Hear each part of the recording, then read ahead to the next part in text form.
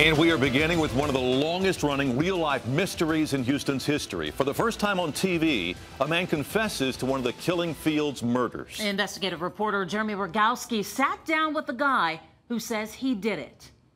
His name is Mark Stallings. I sat down with him in prison for about an hour, and in that time, he laid out a raw and uncensored chain of events that led to the murder of a young woman. He's clear and convincing. I can walk out there right now where she was. About what happened 25 years ago. You knew from the moment you picked her up.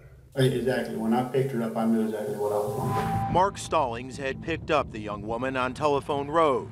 They went to a motel, Stallings says, and did some drugs. And then, I told her, I said, look, let's go for a ride. That ride took them south to League City and a field off I-45 in Calder Road, where Stallings once worked as a ranch hand and where 3 bodies had already been discovered in the 1980s. The young woman with Stallings would be the 4th in the Texas killing field. I ended up getting the seatbelt.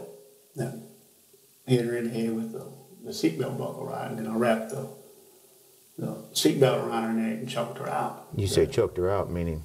Yeah, I choked her out, no. You kill her? Yeah, no. The body was found months later in 1991. Decomposed, authorities have never been able to identify the woman, known only by this artist rendering as Janet Doe.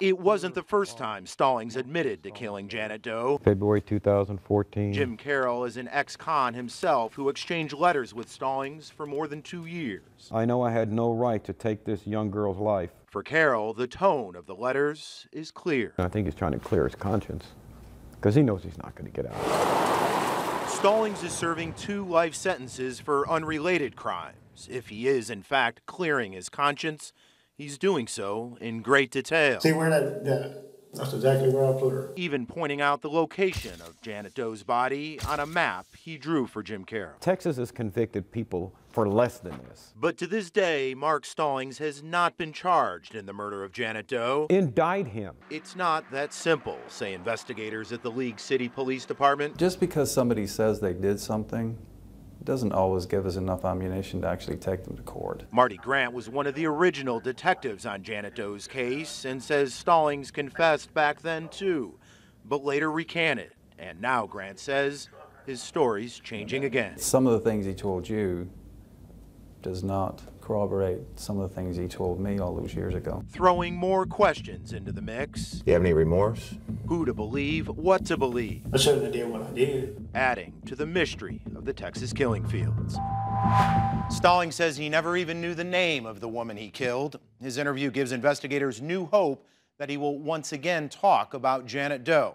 As for the other 3 women found in the Calder Road field, well, Stallings says he had nothing to do with their deaths, and police tell me they continue to build a case against another suspect in those murders.